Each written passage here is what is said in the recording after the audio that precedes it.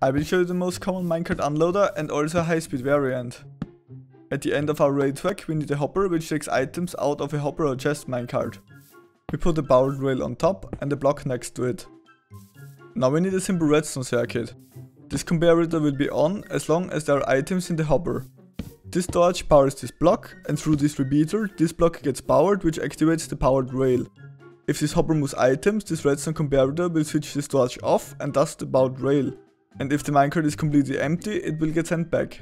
There is also a second way of building this, just in case you haven't got enough space back there. It's once again a redstone comparator, a torch, and a redstone on top. So this one is even easier to build. Now let's try this out. It takes a fully loaded hopper minecart 2 minutes to unload. A completely filled chest minecart takes 11.5 minutes, which is not very practical. So there are different ways of making this faster. A hopper can only transport 2.5 items a second. There's no way we can change this. But we can use a hopper minecart instead. It can transfer 20 items a second.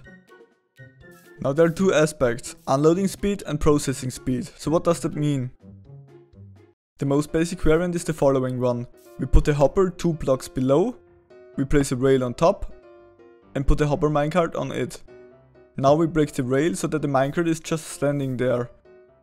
Now we need to get a block inside the minecart, which is really simple. We can just drop a sand, gravel or concrete powder block on the minecart. We could also use a piston to push a block down. Just like this.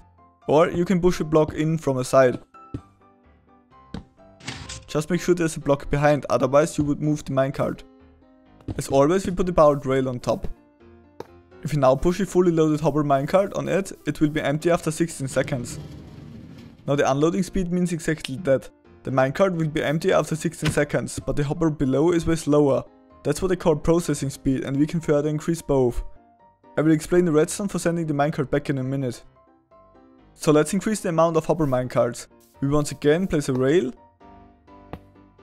And now we place not just one hopper minecart, but let's say 5. 2, 3, 4, 5 and break the rail. A block on top and the rails as usual. Now let's try this again with a fully loaded hopper minecart. As you remember, a hopper minecart can transfer 20 items a second. 5 hopper minecarts can transfer 100 items a second. So unloading takes 3.2 seconds. Now let's try this again with a chest minecart. The last blocks are moving really slowly. The reason for that is quite simple. All those hopper minecarts are full and this hopper below is our bottleneck. If we don't care about the processing speed, we just need to put 6 hopper minecarts there. They will be able to hold the content of a full chest minecart. And for a hopper minecart there's obviously a single one enough, but we can add even more for further unloading speed. Now we know how to increase the unloading speed, so let's talk about the processing speed. A hopper can transfer 2.5 items a second, and we can't change this, so the only way is to add more hoppers. This time we place 2 hoppers. We place a rail and a minecart on top of one. And now we push the minecart so that its hitbox is overlapping with both hoppers. It doesn't even matter by how far it is overlapping. Now we put concrete powder on top.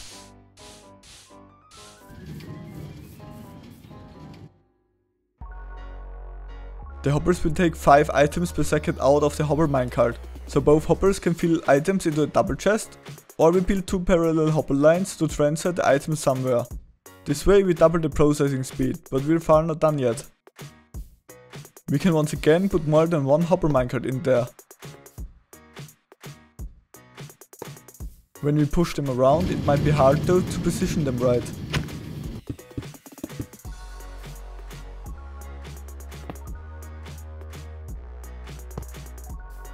So we can use any fence gate to stop them in an overlapping position.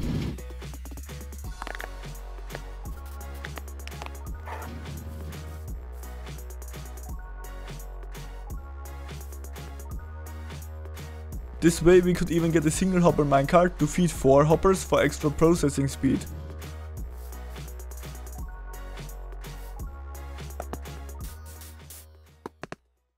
Now I'll show you the most overkill unloader using 9 hoppers. We start by placing the hoppers. Now we need 4 rails and on each spot at least 1 hopper minecart.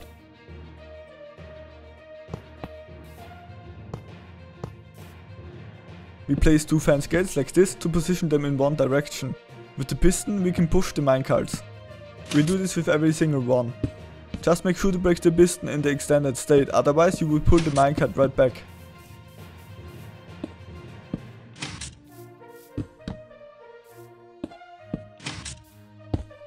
And now we have to position them in the other direction. In the center we once again need a fence gate and 1 piston like this.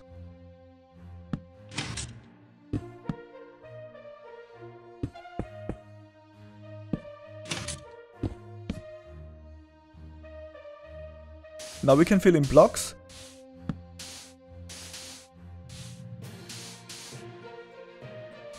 and put the rails on top.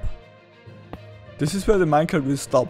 As we can see, it overlaps with all 4 hopper minecarts, and all of them overlap with at least 1 hopper. We are not limited by the amount of hopper minecarts we can put in each spot. Let's try with 5 hopper minecarts on every rail.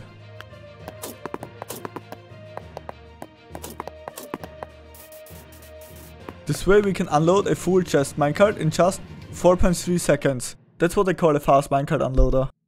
Now let's build the redstone. In the first contraption we were using a signal from the hopper to detect if there are items in the minecart remaining. This is for many reasons not possible anymore. We cannot measure the amount of items in the hopper or the hopper minecart, and it wouldn't make sense as well. We could measure the amount of items in the container above with a detector rail and a comparator. If there are items left, the redstone will be on. But we need a powered rail instead to send the minecart back. So the best way is to time it. A detector rail like this triggers if a minecart is arriving. Now we can calculate how long it takes a fully loaded hopper or chest minecart to be empty. A hopper minecart has 5 slots with 64 items each.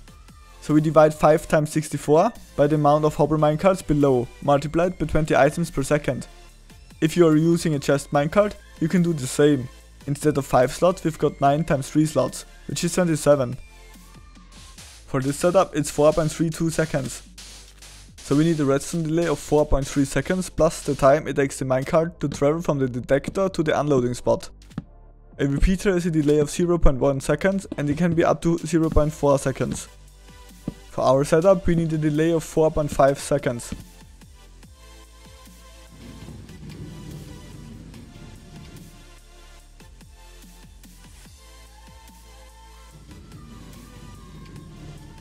So now there's only one quicker method possible.